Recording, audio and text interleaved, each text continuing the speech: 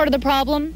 Power lines still down throughout the area. Many of the power poles are damaged severely. The good news, we have seen power crews throughout the area, and they are going street by street trying to restore the electricity. What we have also seen, relief agencies, they are here providing food and water, and people in this community couldn't be more grateful.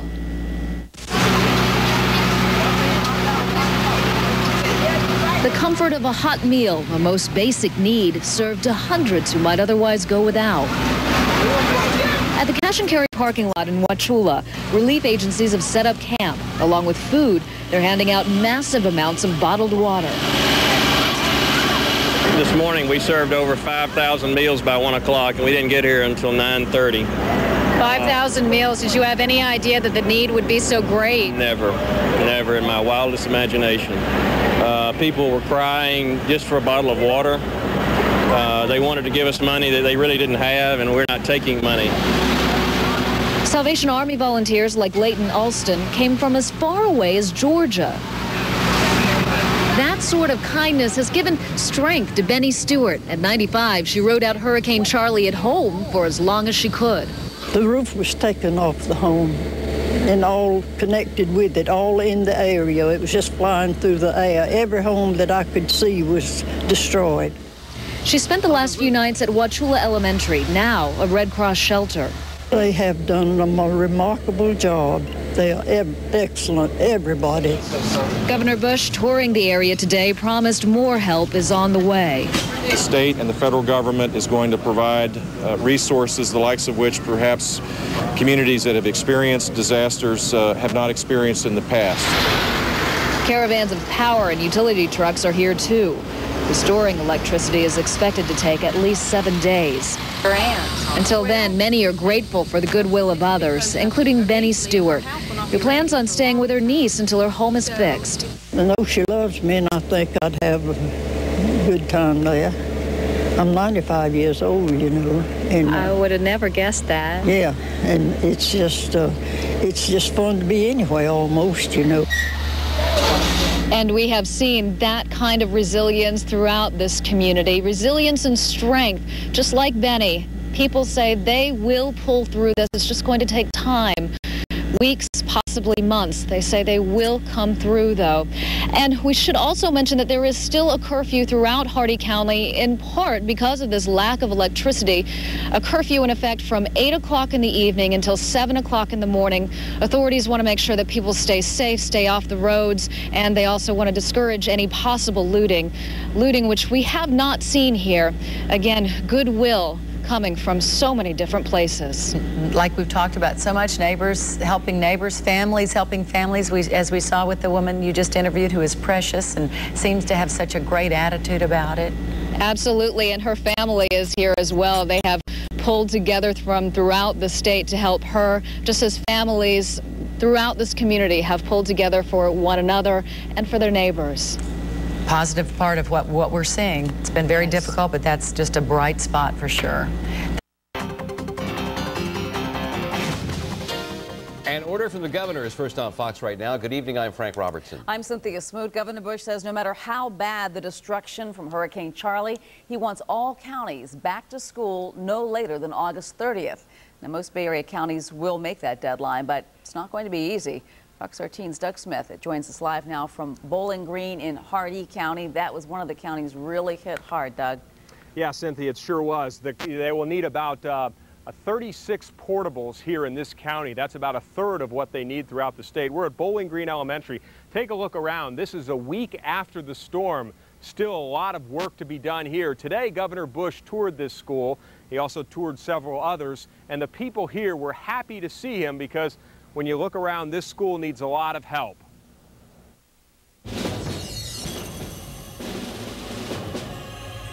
Mrs. Waters' kindergarten class has a new skylight where the water just pours right in.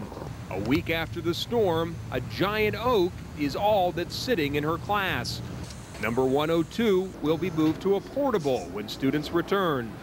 Bowling Green Elementary will need a dozen portables. Statewide, Governor Bush, who toured schools on Friday, said about 100 portables will be needed to get all schools up and running by the end of the month. you're not fully recovered until kids are going to school. I mean, that is got to be a defining moment for our state. Hurricane Charley caused far more damage to schools than did Hurricane Andrew. Yet students will return to school 3 weeks earlier than they did back in 1992. We've learned a lot from Andrew, and we're better organized, and so we have high expectations. And it's difficult enough for moms to rebuild their own lives and moms and dads in their houses, and then have kids that aren't going to school.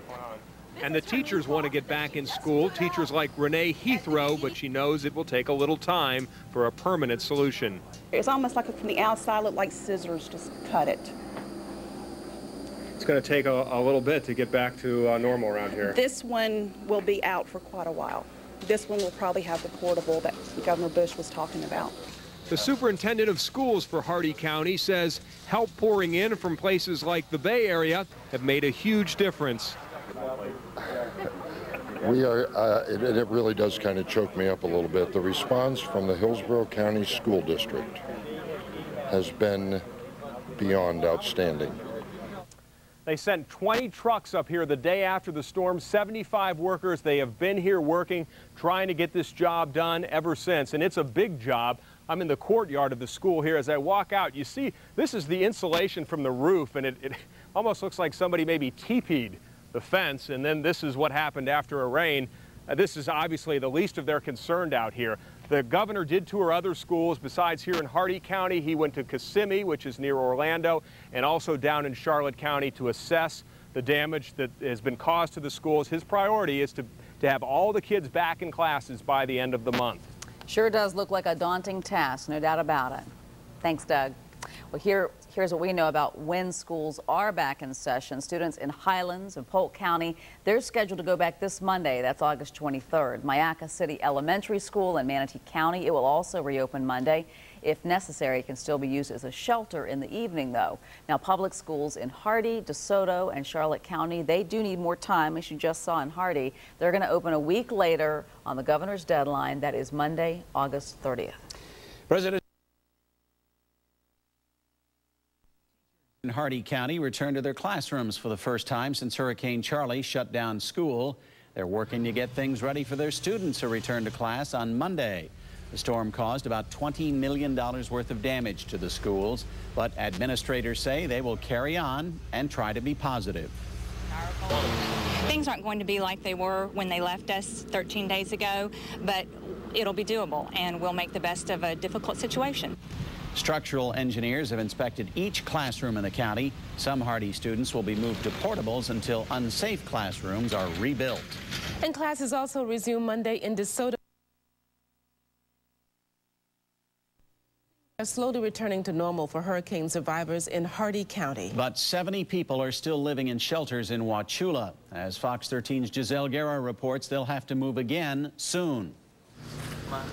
Hardee County is still bad, but getting better. We're stable. And those are good words considering. By the numbers, Charley damaged or destroyed 3 out of 4 homes in Hardee. Teams are still serving up 10,000 meals a day, but one tiny setback. The shelter in Wauchula had to move. There are some cramped quarters. To a smaller space. There's just such a lack of shelter here, and things are looking up. I mean, we just take every day gets a little better. And shelter manager Cynthia Kendall says it's taught her a little lesson about life. Human spirit prevails. That you can get a lot of different cultures and races together, and everyone can coexist. Kendall says they're trying to cycle people out of that shelter fast. Temporary housing is moving in, and it's the little things keeping them afloat. Grateful for food, grateful for a shower, grateful for a restroom, grateful for each other. The people working the aftermath need each other too. Dinner time at the Division of Forestry Command Post. They say storm cleanup is looking good. We're right now at the plateau. You know, we're looking out a couple days to start ramping down, start demoving some people from the incident. Not only is this chow hall kind of a decompression chamber for these crews, but it also gives them a chance to talk about the day and actually plan the days ahead. Well, we think out 24, 48 hours in advance. What's happening right now, where we're going to be tomorrow, where we're going to be 2 days from now.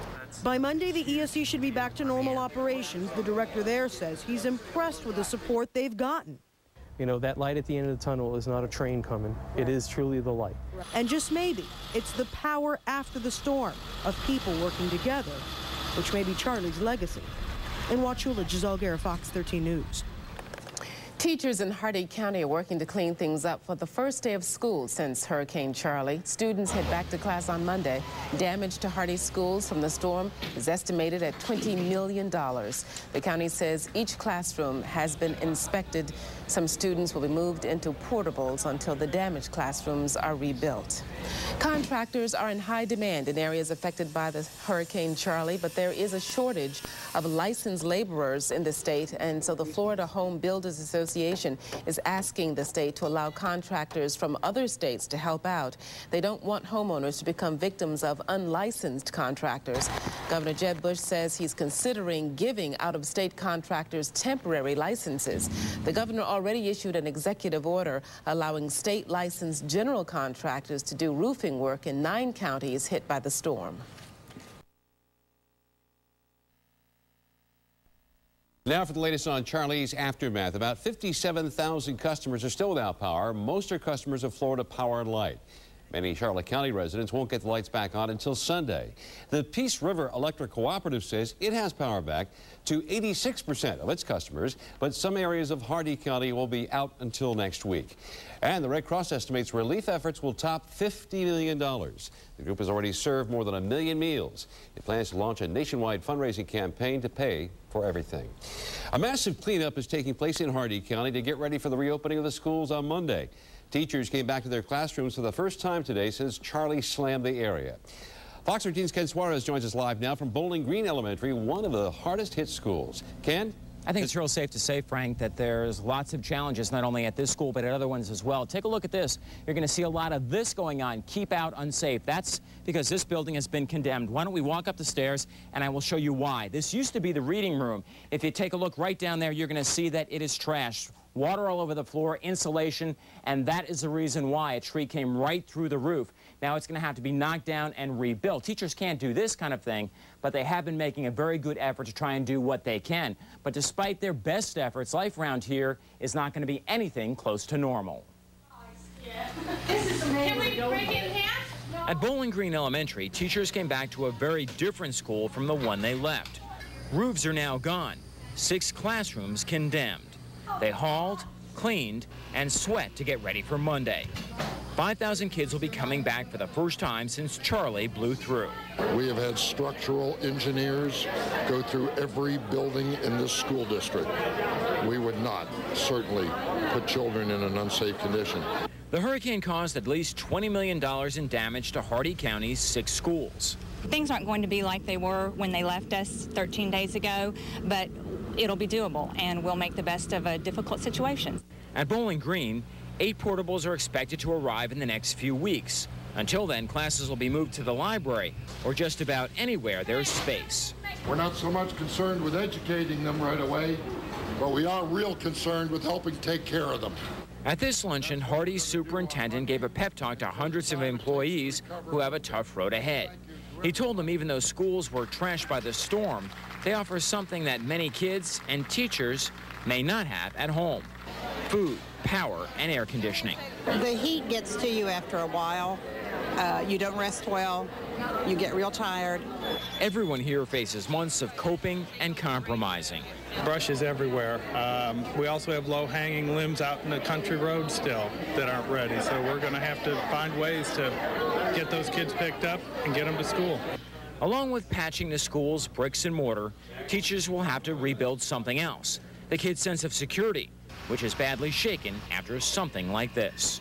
I'm going to hug them and just be there to listen to them. And that's what I'm going to do. Now, the school system is going to do something as well. They're going to bring in counselors, not only for teachers, but for kids on Monday. And when you look at something like this, you can certainly understand why. Back to you, Frank. And Ken, a lot of work to do in getting that building back in shape. Thanks very much. Kathy? First on Fox right now, it's back to school again in Hardee County. Fox 13's Amani Channel shows us how teachers are preparing for students to return to class after Hurricane Charley. A lot of people have asked, why are we starting already? Our schools really don't feel like they're ready, but our students need to come. Kathy Walker has gathered these supplies in her classroom, and she has more than just pens and paper. She's also collected clothes, shoes, even undergarments. We're just ready for whatever. If they need clothing, we have it. If they need supplies, we have that. I'm ready to get back. I'm ready to get back to some kind of normalcy. You know, we had only had 4 days in school as it was, and so it's like starting over school all over again, plus with a lot of different heartaches. For the past 2 weeks, Wauchula Elementary was one of the main shelters in Hardee County. Students returned Monday morning. Hurricane Charley did more than $22 million in damage to schools in Hardee. Most classrooms are ready, a few aren't. To get back to a routine, to have a safe building, I don't know what they're dealing with at home, what their homes look like. We just are ready for them.